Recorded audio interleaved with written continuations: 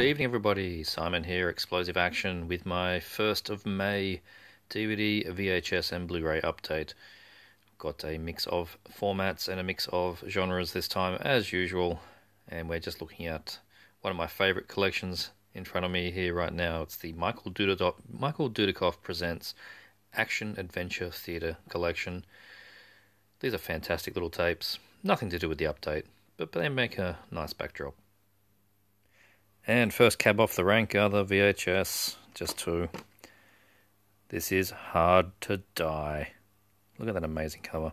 It's actually got a bit of foil there, sort of embossed foil, which is really cool. This is a Jim Wynorski film and is on DVD, but that DVD can only be afforded by the richest kings of Europe. I don't know why it's so expensive. It's been out of print for a while, I guess. Region 1, and that's the only one I know of. So this is the Home Cinema Group VHS. And that DVD is full screen anyway, so not really losing much. Nice condition, this one. And not very easy to find this tape. Not easy to find any edition of this film at this point anyway. So as it says, it is the female version of Die Hard. That isn't really correct, but you know, we'll just make sure we take a closer look to be sure that we're looking at the right thing. And oh dear, sorry, whoops. Anyway, that's Hard to Die. Next one is Singapore Harbour, USA. This is an obscure film. It is on IMDb. It has a handful of ratings. I don't think anybody knows about this damn thing. Oh, I got this in a trade. It's a rare one. It is very low budget. It's like, I guess the quality is similar to something like Ghetto Blaster, but unfortunately nowhere near as fun. On Virgin video, matching case, so good condition tape. But yeah, so I watched the film. It's basically this bloke and I can't remember the other guy's name. It doesn't really matter a great deal, but these two guys that are private detective partners, and they get on a strange case that involves, there's like a white power neo-Nazi guy and his massive arsenal of weapons. He's supposed to be a good guy, I think. There's a drug cartel, there's some real cliched Italian mob boss kind of guys. It's played more like a really stupid comedy, but it's got, you know, a couple of average gunfights and one pretty cool scene where a truck runs over this guy, hits him head first, and his head just explodes like scanners. That's probably where all the money for this film went. Anywho, yeah, not great, but it's certainly interesting to see something that is that rare. So Singapore Harbour, USA. Next up's the DVDs, and the first one is The Barn. This is a modern slasher. Been out for a couple of months now, I think. Very obviously, as you can tell by the case and the intentionally faded artwork here with fake stickers, intentionally designed to be a homage to 80s slasher films. Now, I've not had a chance to check this one out yet. I have heard many good things about this one, so I will be checking it out soon. 2 discs, film, and what was this one? The soundtrack. And, oh, that's right, they made a 8-bit video game, which I should probably check out. Hopefully it'll work on my Mac. Anyway, that's The Barn. Does look pretty cool. You can buy it direct. Just search for The Barn movie. Or Diabolic's got it. Diabolic DVD, that's probably the 2 best places to get it. So I'll be checking that out soon. Next one is Absolute Zero, and this was one of those cheap pickups I just sort of tripped over one day, starring Jeff Fay. That's about the only reason I picked it up.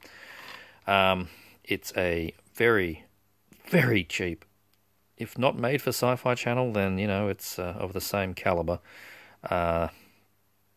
Science fiction disaster film with some really, really bad science, like some of the worst. I don't go into these things expecting quality science, but man, there's some shockers in this. Basically, the Earth's magnetic field has some reason going to reverse, and for whatever reason that means that areas of the planet are going to reach absolute zero temperature, which is I think minus 273 degrees Celsius or minus 400 and something Fahrenheit. And we see some of that on the screen, and it pretty much amounts to a snowstorm. If you know anything about absolute zero, that's when atoms stop moving, so you don't have a snow... Anyway, I'm overthinking that crap. It was not as bad as you think, but it wasn't boring, I'll give it that. Now, the next ones, I was really, really lucky. Picked up 5 long out-of-print Hong Kong Legends releases. These are, of course, ex-rentals. You can see the sticker. But I'm happy to get these in any way that I could. This is The Postman Fights Back, Chow Yun-fat film. None of these well, actually, only one of these I've managed to see yet. This is not one of them.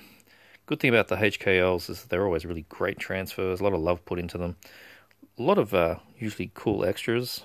I mean, there's trailers, interviews, dual languages, audio commentaries. That's like every release they do has got lots of good stuff on it. So that's The Postman Fights Back. Don't know much about that one yet. The new Dragon Gate Inn. Another deleted one.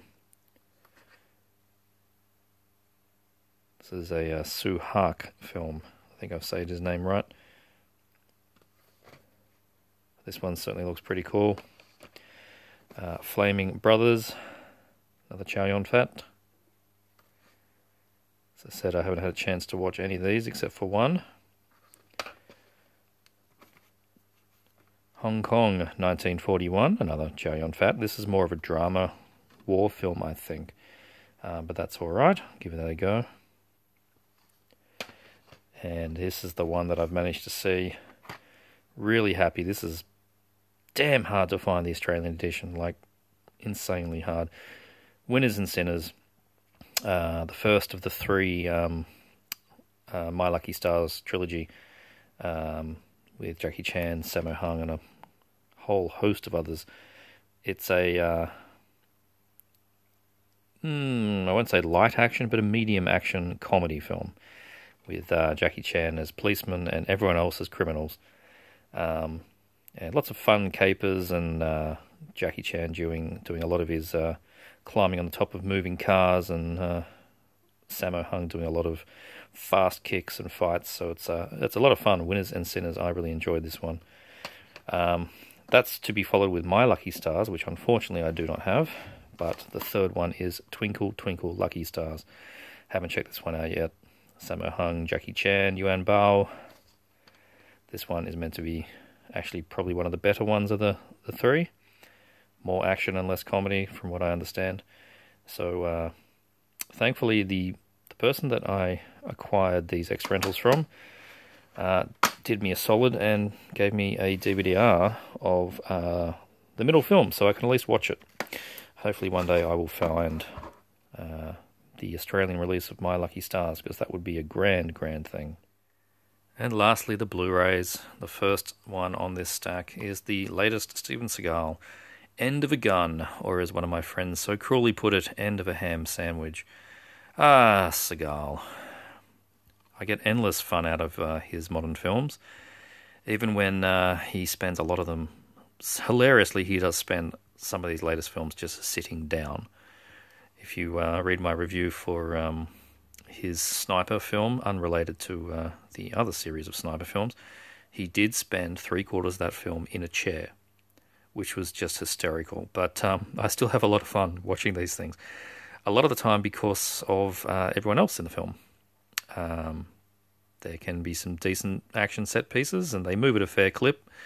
And then you get the hilarity of Mr. Seagal sitting in a chair, and he somehow still gets a lady. But anyway, End of a Gun. I'll be checking that one out soon. Wild Beasts. It's been out for a little while now. This one from Severin. Nice upgrade. I really like this film.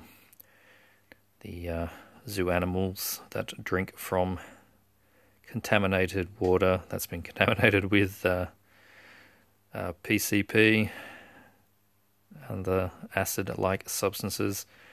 And of course, all things go amok. Wild Beasts. I rate that film. Fright Night, the new Eureka UK. Where's the thing? Eureka UK release, 4K master. I haven't checked it out yet. Presumably it's going to be similar to the re-release edition that Twilight Time did. Jesus, this thing's had a lot of releases in the last 3 years. But I've heard that the quality of this one is actually really cool. And got multiple discs. Movie on Blu-ray and DVD. Bunch of features, like a real truckload of features. I'm not a big features guy, but, you know, when they're there. So this will probably be a definitive enough edition for me for some time ahead. I didn't get the Steelbook.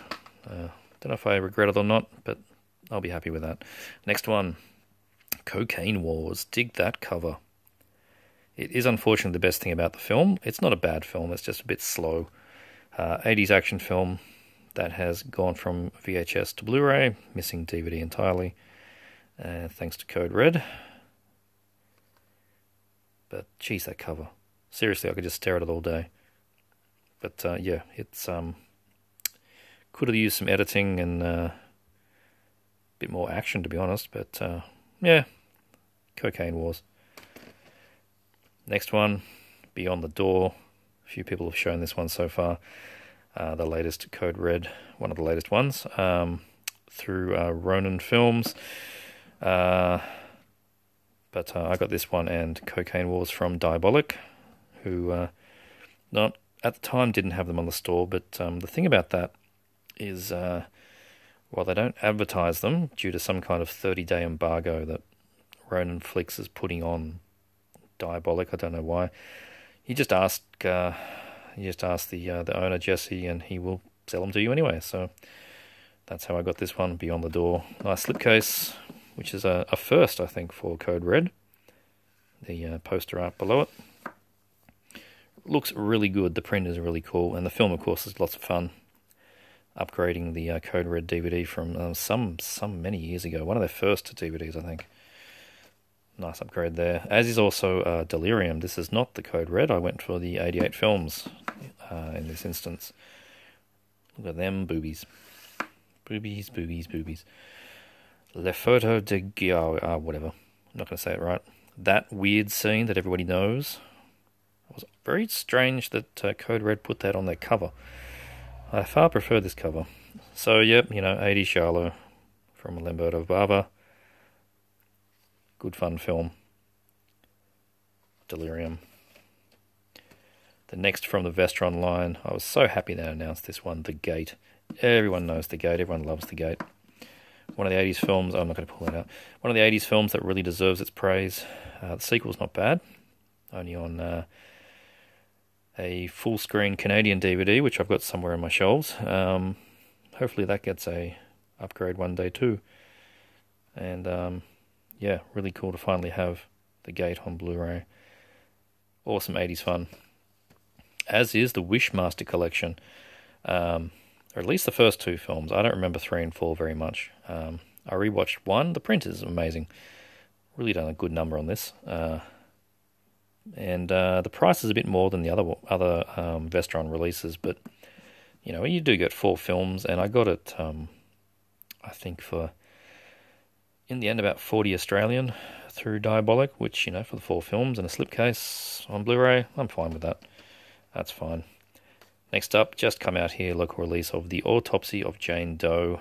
This is from Umbrella. Has a reverse cover, as you can see. Doesn't have the ratings advice on the front, which is pretty cool. And haven't checked it out yet, but it's been getting quite the praise, this one. And I like it when films are quite short, 86 minutes. That's the length of a horror film for me, 86 minutes. Perfect length for a horror film. So I will check out The Autopsy of Jane Doe quite shortly. Completing a trilogy here, The Purge Election Year. I found this one at a Cash Converters for a $5, which is the price I wanted to pay. I really enjoyed the first film. Most people say that they didn't enjoy the first one, they just liked the sequels. I thought the first one was good.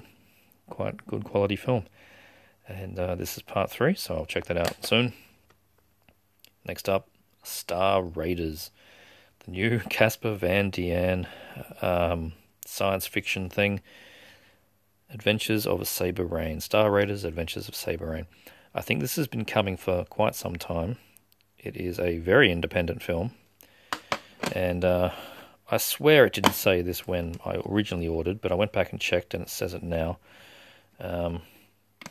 This is a BDR, which probably wouldn't have stopped me ordering anyway, but, you know, it's a slight disappointment to get a BDR when I wasn't expecting one. It's also a fat case, which doesn't bother me, but for typical Region A releases, that's odd to have a Region B sized case. Star Raiders, The Adventures of Saber Rain. I expect craptacular science fiction action in this one, and I better get it. Next one, another in jumping from VHS to Blu-ray and skipping DVD, is Demented, and it is quite a demented film. I haven't watched it since my old tape about 10 years ago. Don't remember a great deal about it, except for it was quite demented. Thanks to Shout Factory, who have done a restoration on this one, and got a nice widescreen print with DTS HD mono audio, hopefully preserving how it was meant to be seen. Nice piece of trashy exploitation from the 80s. Demented. Next one. What a world we live in when PM Entertainment films are on Blu-ray. Hologram Man. This is a German Blue, and I wasn't planning on picking up many of the releases from this company. They do tend to do a bit of noise filtering that can render the video a bit wax dummy-ish, but I heard that Hologram Man was actually relatively untouched, so and of course it's in, you know, widescreen, and anything's better than my crappy old full-screen DVD. Good fun Joe Lara film from I think it might be like 1990. No date on the back, I don't think. Very late 80s, or if not 1990. Hologram Man. Unbelievable this is the kind of thing that is getting an upgrade these days, but I'm very happy for that. Speaking of, oh my god, T-Force on a German Blu-ray digibook. The things that get digibooks these days. Another PM Entertainment film. Good science fiction action here, with more Jack Scalia. You can see him on the front there. There's two different covers. The one I was able to obtain is this. The other one has just the team, and it's more of a blue background. And not the one I was able to attain, but anyway, I'm happy with this. This is limited 358 of 666. How satanic is that? And you get probably a bunch of things, features that I can't watch because they're in German. No, there's a trailer. We'll see what that's in. But geez, the inside. Look at this. Nice disc there. Booklet with the cover art that is shown on the American DVD. Some posters, some text I can't read, some photos, more posters. DVD edition. Oops. Well, that's not good. That's alright. She'll glue back in. I don't mind. T-Force on Blu-ray. And I've already managed to give away what my final one is. I could see that. I was doing that just then. Shoot Fighter 1 and 2 Blu-ray Metal Pack Edition. This was an effort to get. Wow. The things that you can get on disc these days, just wow. I'll try and open this. There we go. Turn her around. So, you get the booklet for the films, behind the scenes stuff, and 4 discs, Blu-ray, DVD, and DVD, which is really cool. There is a media book edition as well, which has the exact same discs and a bigger booklet, I think, but this was slightly cheaper and easier for me to get. Uncut, HD, proper HD, no DNR, widescreen, perfect. And I have to thank Extra the Mutilator for doing the groundwork on this one. He picked up the media book some time ago, and I made it my mission to get it. then I discovered that this existed, and it was proving really hard to get a copy for a reasonable price sent to Australia. And thankfully, and I've got a big props out to Diabolic DVD again, when I asked them if they could get it, they said they could, from their German distributor who they deal with all the time.